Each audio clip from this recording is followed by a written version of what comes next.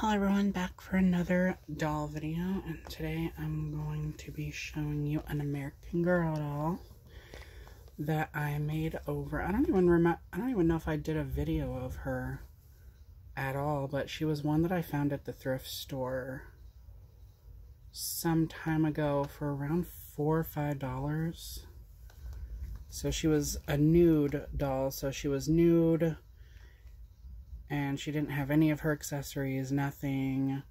And she had the front part of her hair cut. So, fortunately, I had some hair wefts from a hairpiece that I had found at the thrift store as well, a long time ago. And yes, I did wash the hair thoroughly. It was synthetic hair. So, I actually used the wefts from that on this doll, which is what I've heard is Ruthie, so her name is Ruthie. So here she is. So yeah, as you can see, the difference in the hair. But yeah, she has brown, and there's like, it looks like there's auburn streaks in there. Like, I don't even know if you'll be able to tell really. But it's like a dusty sort of brown, at least that's what it's showing up on camera. And then in there, there's some like little auburn streaks. And that's kind of what's going on with the hair pieces that or the wefts that I stitched on. So I wound up stitching some wefts on to the wig. I cut the hair off as short as it would go because it was still a little bit long. There was still a little tiny bit of length to it. I guess like these shorter pieces right here that you can see, that's some of the shorter pieces from the wefts that I glued on or stitched on. And that's like how short the hair was cut. So yeah, I just cut it off the rest of the way like you would when you're rerouting a Barbie or something. I just cut it off to the scalp as short as I could get it, and then I stitched new hair on. So I did have to pull her wig up for that. So yeah, you can kind of see where I went in and stitched the wefts on. So yeah, and it stops like right there. But I had to stitch some new hair on. Maybe someday I will customize her. I don't know. I've never customized one of these before, but maybe I could get another wig for her and just create my own unique character. I don't know, but yeah, I did have to stitch a lot of the hair on. So now I'm just going to see about going through the process of gluing all this back down again. So what I was doing, and this is literally my first time trying to do this. So I'll just put the doll right there. Yeah, I've got my super glue out. I was gluing together some other dolls. So I have this Halloween Charm Barbie that I got when she first came out in 2007. Yeah. And this isn't even her body. Her original body broke. And I didn't exactly know how to fix that properly. So this was a city style Barbie from like 2006 or something. And so it's basically the exact same body that she had. I don't even have her original boots anymore, so I put these on her. I recently glued that star back on there. But yeah, her neck was so busted. So I'm waiting for the glue to dry. And her neck was broken and like trying to chip in front and back. So there was like cracks everywhere. So yeah, I've been working on her. See how she's got like purple lips. I didn't even know at the time, but I kind of got a wonky-eyed one, so probably try to get another one at some point. I'm looking for my, oh, there it is. So I'm gonna need a nail file. Oh yeah, and I was also working on this doll, so I got her last night, and I actually altered her to where she could have heeled feet, because I absolutely despised the shoes that she was wearing. So this is Barbie Fashionista 202. So as you can see, I did make her have heeled feet, kinda, sorta. It's not the most professional looking alteration I've done to a doll, but now, see, I have this curvy Barbie totally hair doll, and watch this. Now I can take the shoes off of her and put them on her. It was a bit of an ordeal doing this. I had to like first I just went in for it and I just like bent her feet downward. A lot of brute force went into doing this, but yeah, she can now wear heels. It was quite hard. I was just gonna leave her feet the way they were, but I could not find her another pair of shoes for the life of me. And you know, currently I have her wearing these little flats, but they were actually designed for like slightly heeled feet. So yeah, even she couldn't even wear these without it looking weird. So I was having a very hard, difficult time trying to find her some shoes. So yeah, and I also, how I did her hands were like straight down, but I put her hands in some boiling water and then I pushed them outward and rinsed them under the cold water, and they stuck like that. I wanted to kind of do her pinky, so like maybe I could have like had her pinky out like that to make her hands a little more graceful, but I didn't do that. I just did the whole, yeah, her hands were basically like this. So you see how her hand more or less goes like straight down. And then, see, the original curvy dolls and all the other Barbies around when these were first being produced, like different body types and everything, they had them molded to where their hands went out, like a lot of Barbies have had for many years. But eventually they made the pose of the hands really boring and flat. So I wanted them to be out. I wanted them to look more dainty. So that is how I did that. So she's got more graceful posed hands, and she's got feet that can wear heels now. I'm still going to keep her in these little, it's like early 2000s Barbie shoes. They came from like Wish or something. So they are like a cloned shoe mold. So these aren't actually from the 2000s. They're new, but this is an old shoe sculpt, so.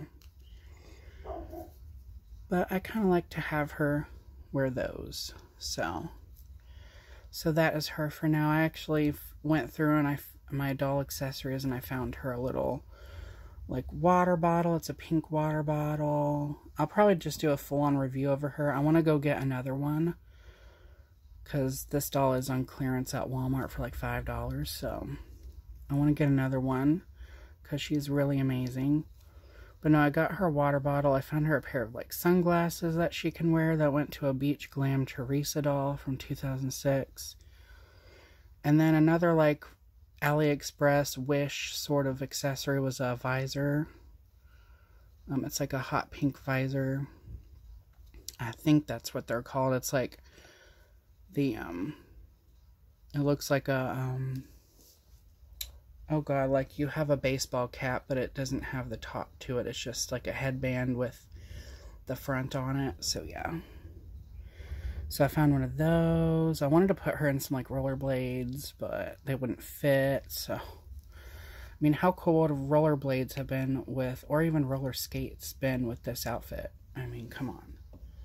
She would. I had her looking so 80s earlier, and I wanted her to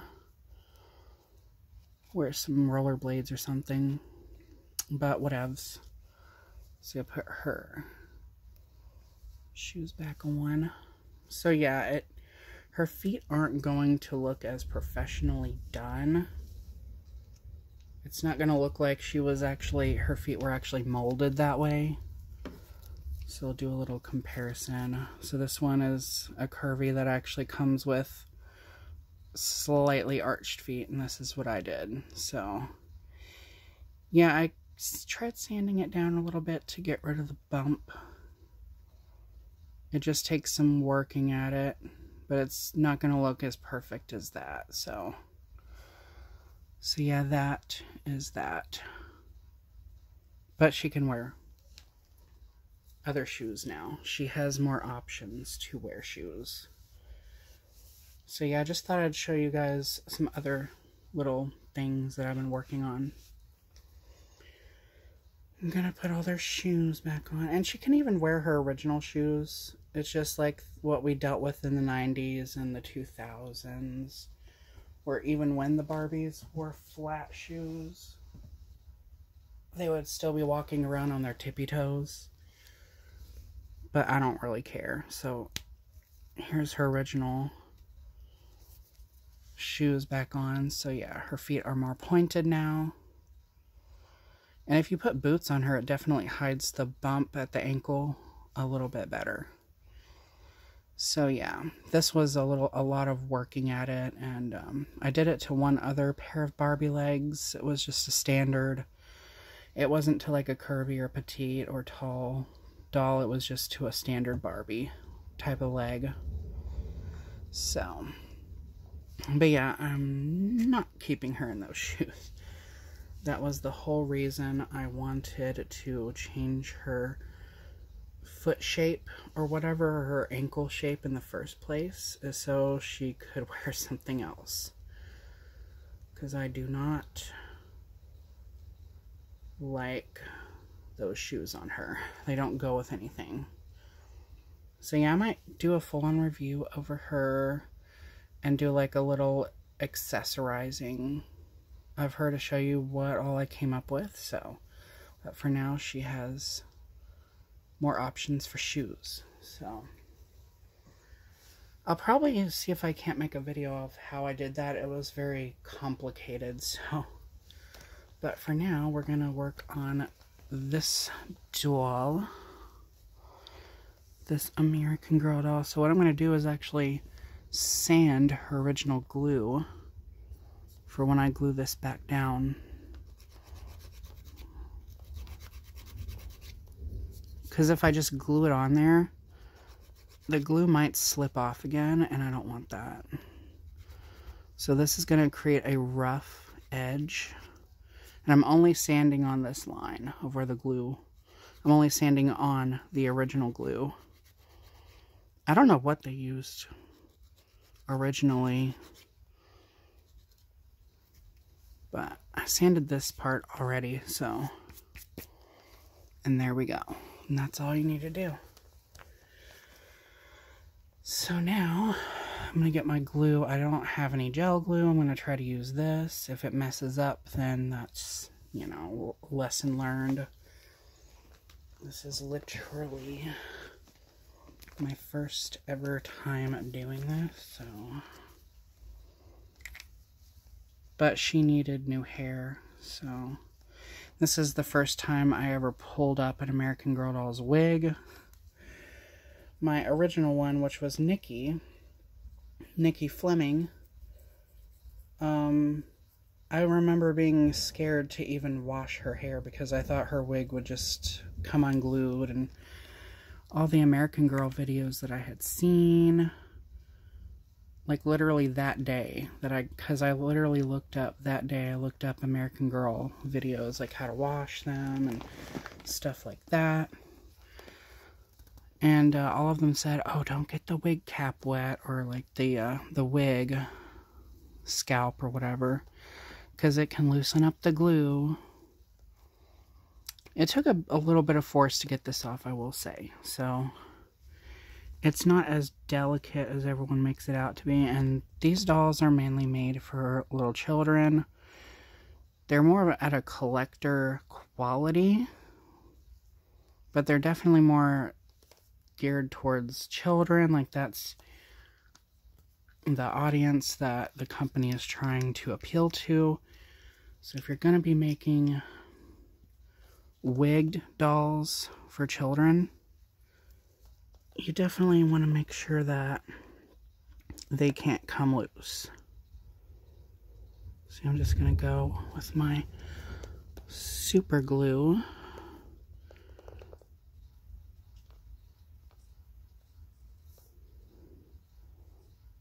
Right there. Okay. And yeah, from Selena's Glamorous Dolls channel, I've seen her do this so many times, so it should just come natural at this point. But this is not American Girl hair that I put on, so I have no idea how it is going to react to the glue. So I'm just gonna try to hold that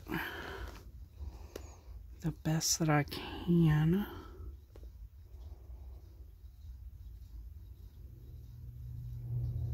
And hope that the glue takes to it okay. And it seems like it might have. Okay.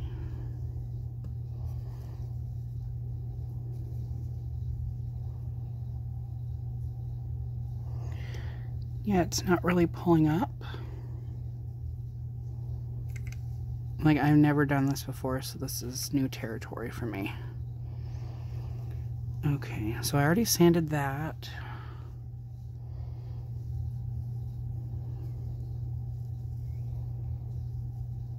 Yeah, you can still kind of see where the original hair was cut. So yeah, that all was cut right there. But yeah, I'm just gonna glue this all back down and call it good.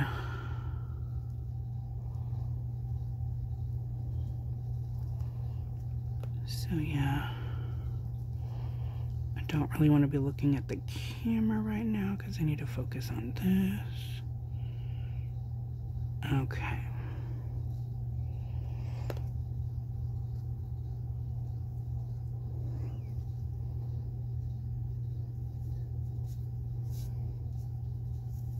Now pull this down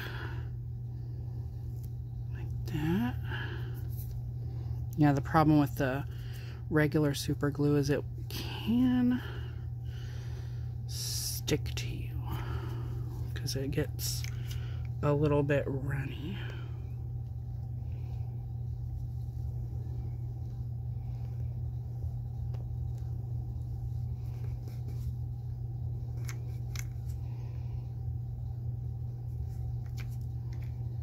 So I'm going to try to hold it down.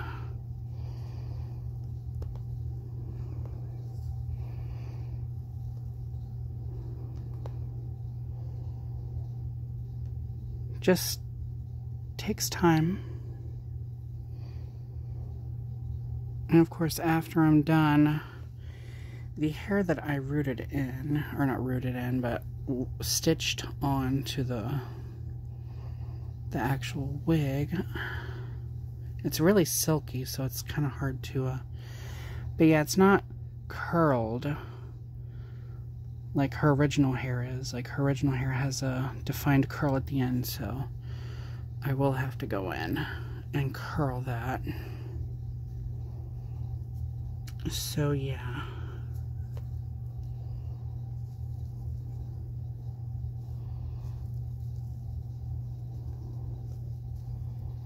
So I feel like I want to get under there a little bit more. Because I want to be sure that this isn't going to come up again unless I want it to. Yeah, this is so weird the first time doing this. Okay.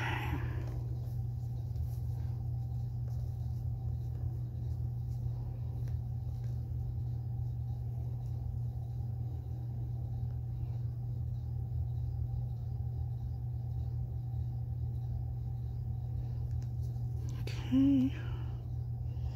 Put a little right there. I'm gonna try to push that down. I wasn't expecting super glue to work this well. I thought you would have needed to use some sort of high quality adhesive or something like that, but no. This is really, really working. I mean, it probably helps that I also sanded the original glue down in the original area. So I'm really gonna press that.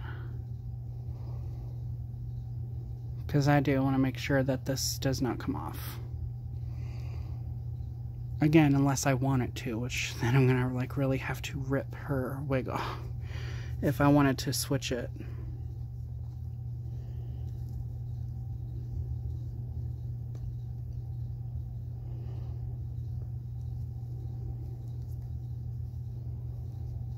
Okay. It's hard to know when to stop pushing it down, like when it's hard to know when, for you to know when it's good, when it's hard to know when it's actually down, when it's actually glued.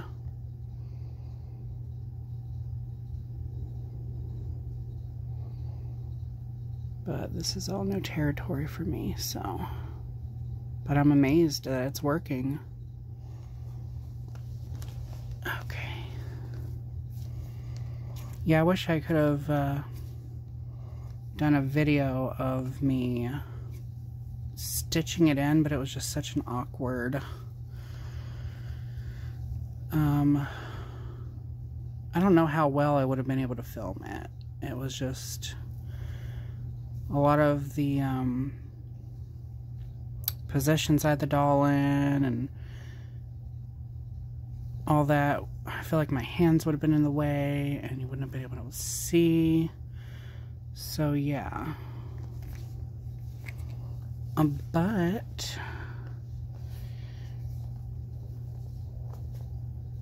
that is pretty much on. And I'm pulling on it and it's not coming up. So I think she's good to go. Look at that. Now she's got kind of like a hairline. What?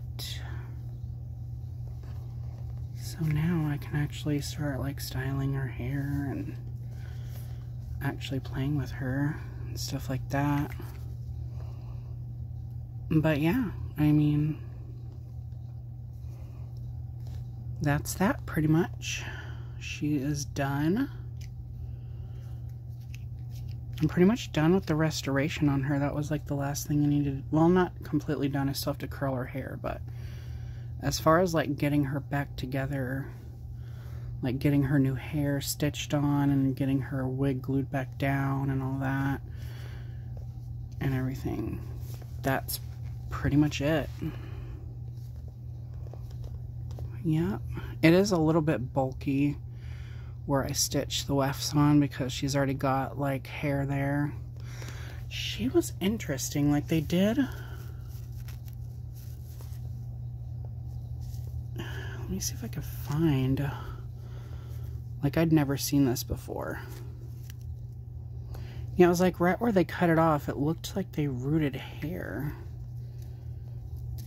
into that part of the wig. It was so weird. kind of like a wig that I have. I don't know. It was really interesting, like how the hair was put in. But I cut all that hair off so that I cut all the excess off so that I could stitch this on. So I can't find it anymore. But yeah, that's why it's bulky, is because I'm sure they have other tracks on under this. And I didn't take the tracks off. I just left them and then I stitched this on over it, so. But you know, I still want to go in with like a flat iron and like press this down so it's as flat as it can be. Because I stitched one on, folded it over, and then I stitched the other one on top of it and folded that over. So it's a little bulky there, so I want to like try to get a flat iron. This is like flat iron, curling iron, like heat safe hair, so you can actually use a curling iron, a flat iron on it, and you can with regular American Girl hair as well, but it's just best to do it with like water. So yeah, but I want to get a flat iron on this to like push it down more so it's not sticking up so much. But yeah, and that's her eye color. You can like barely see, but they're like a grayish, greenish color. So yeah. So anyway, that is that. And yeah, her hair is on. It's on there. Like, it's not going nowhere. So now she can be washed and played with and brushed and styled and all that stuff. So yeah, once I get her new hair, and yeah, it does have somewhat of a curl to it. Her new hair does. I think it's because like I did boil wash this hair before. I washed it and conditioned it and boil washed it before I stitched it onto her wig. So hair, like especially synthetic hair, is very sensitive after you boil wash it. So like if you boil wash hair and you leave it, doll hair, and you leave it in a position for too long right after you boil washed it, and then you pick the doll back up, the hair will have like kinks in it from whatever position you had the doll's hair laying in or whatever. And so this hair, I mixed it in with her existing hair right afterward and like combed it in to her original curls. So I think it kind of like shaped, this side at least, shaped to her actual curls. So I might not have to do anything to that. But this side over here is still kind of straightish, so I'm gonna have to curl that. So, but I can just use my curling iron for that because the hair that I used is curling iron safe. So yeah, all in all, she is my third normal, like regular size American Girl doll. I have 3 of these. I have 2 minis, which is Sage and Julie. So I have a mini Sage and Julie. And then I have Camille, which is a welly wisher. So I have 6 American Girl dolls all together. So, and she was my most recent one. And pretty much all of them I found at thrift stores. All of them. All of them I got from thrift stores. So yeah, I mean, I would love to be able to get one new and be able to like experience taking the hairnet off and stuff like that. So yeah, one thing I like to do with these like blinky eyed dolls is I like to just make their eyes open and close. Because it's like their eyes actually do something, so I kind of like to make them blink by doing that. I like the sound that the eyes make, too. So, and yeah, I was doing that with another doll. Let me see if I can get her. I've got a bunch of stuff over here that I'm trying not to knock over. But yeah, I have my Chrissy. Another one of my favorite dolls. Would I like to do that with her? Yeah, the one thing I don't like about Chrissy is her eye color. Like, it's just black. There's no detail in there, just solid black. There's no pupil. There's no iris detail. They just literally molded her eye out of black plastic and then painted the white part of the eyes on, and then the lid, and that was it. So yeah, her original eyes are meh. They're kind of boring, honestly, because they didn't do any details. But yeah, one of my favorite things about blinky-eyed dolls, like sleep-eye dolls, is that they, I like to make them blink, and I like to make their eyes make that noise. So yeah. And she's got her original dress on, original underwear. I don't have any shoes for her. And then this is her hair. Someone once asked me, like, why the hair on these is short, and that's because that was, like, the style back then. So, like, when you had the long hair, it would, like, be long all back here, and then you would have, like, the short parts in the front that you would, like, curl and things like that. It would be kind of, like, shaggy in the front, and then, see, the ponytail is meant to, like, cover all the back, but you want the hair short originally so that when you reel the hair in, it blends and actually looks like she had her hair cut, so that you don't actually have to cut the doll's hair. In fact, I guess I could demonstrate that really fast, just because I want to.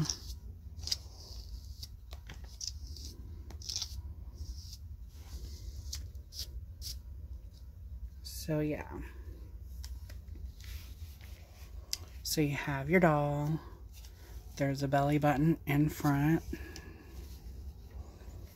And then you push the belly button in.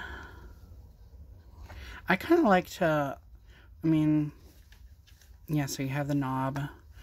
But like apparently you're supposed to push the belly button so it comes out, so when you reel it in,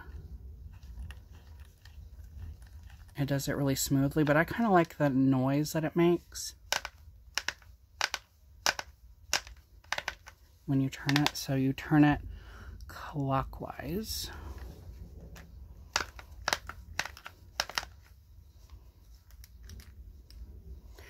And so now her hair is short. It will stick up though, unfortunately, but see how it blends in with her short hair now. Yep. So it will literally look like she got a haircut without actually cutting her hair. So now she has a little short hairstyle. Yep. And then all you do to get the hair long again is you push the belly button like so. And then you pull on the hair.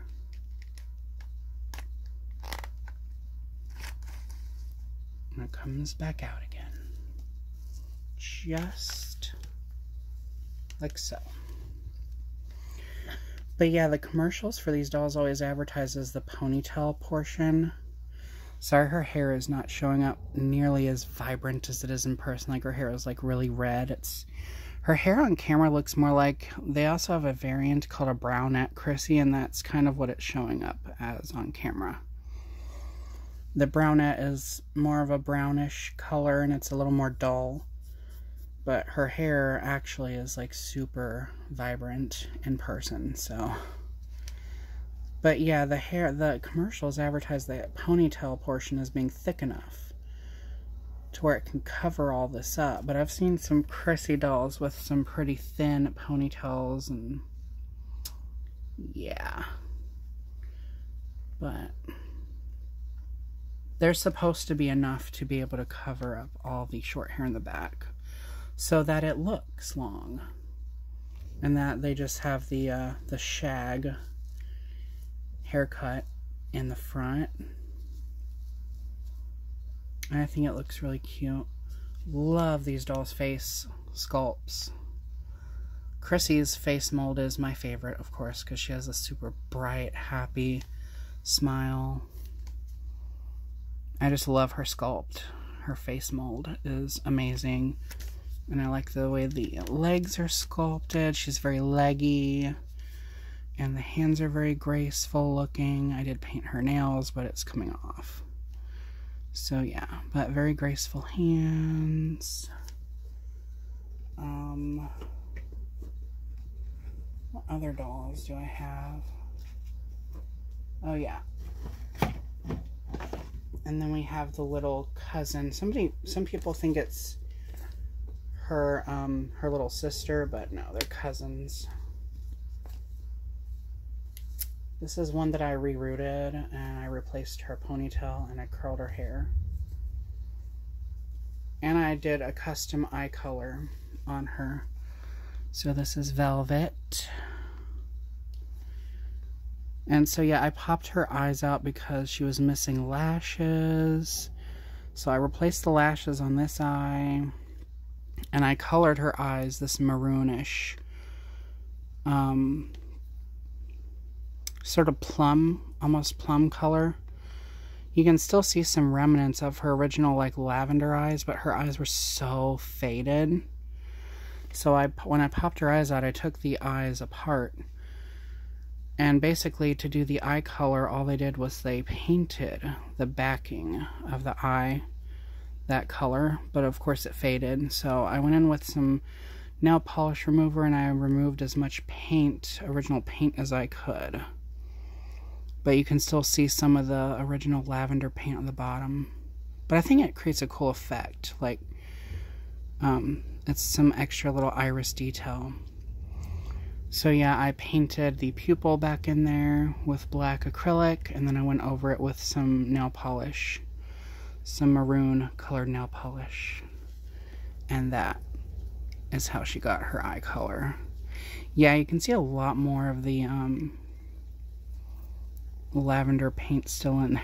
I couldn't get it all out, but whatever. And then I rerouted her hair and curled it.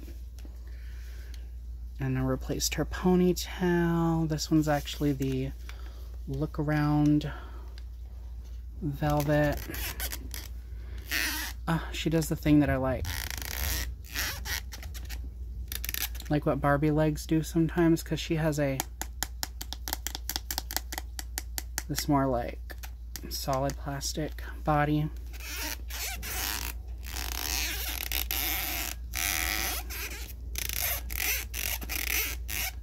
Yeah, she's squeaky, and I'm obsessed with that. So yeah, but she has curls. She has sweet little curls, but she was my first Velvet that I ever got. She was what got me back into Chrissy dolls. I found her in 2013, and I had no idea who she was. I knew that she was like, because I had a Chrissy when I was little. That was probably my mom's or something, but that doll was completely messed up. But I guess I just looked up grow hair doll or something after I got her, and I discovered her name was Velvet, and that she was Chrissy's little cousin, and all that. There's so many Chrissy characters, it's crazy. But yeah, but she's the look around one, so she does have a little pull knob. There's supposed to be a butterfly back here. But of course, when I found her, the string was sucked into her body and the butterfly was gone. So I just put a bead here.